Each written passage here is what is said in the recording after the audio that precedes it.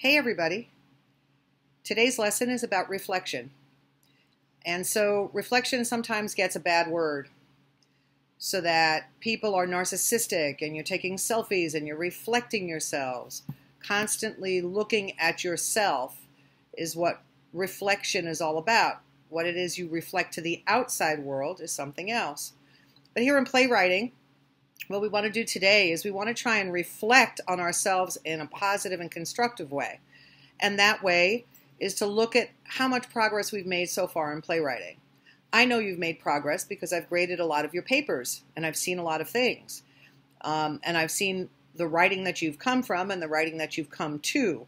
And there's always room for improvement and stuff. And so when we look at reflection in our lives and in our studies and in our academics, I think you will agree that you are better at writing and math and all kinds of things in academics than you were in third grade.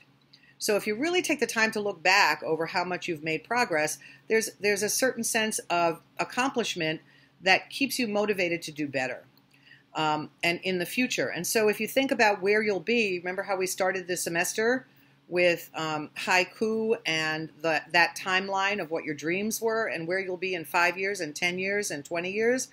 Well, so far this semester you've made progress towards whatever goal that is, even if it doesn't feel like it.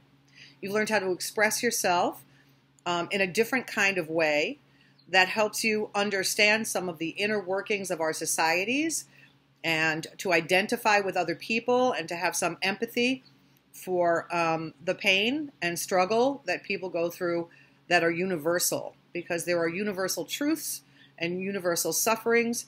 And when we all understand each other's suffering, and we can do that through theater and playwriting, when we understand each other's suffering, we can comfort each other. And really what life is all about is being able to comfort each other so that we can get through the next thing. Because there is a next thing. There are ups and downs and valleys and hills and beautiful things at the top of all those hills. And it's important for us to note that when we get to the next place that's deep and sorrowful or painful or whatever, that we need to remember that the next thing that happens is going to be something good if we just stick it out long enough and try. And if you look back on your life and your progress, even in this class, however small it may seem at the moment, you've made progress towards learning and connecting with other human beings and writing in a particular way and expressing yourselves in ways that can be significant. So today's lesson is all about reflection and to see what you've done in playwriting so far, where you could conceivably go in playwriting so far, and this is a reflection that'll help you choose your final exhibition. So I hope that you look deep inside, take this assignment very seriously.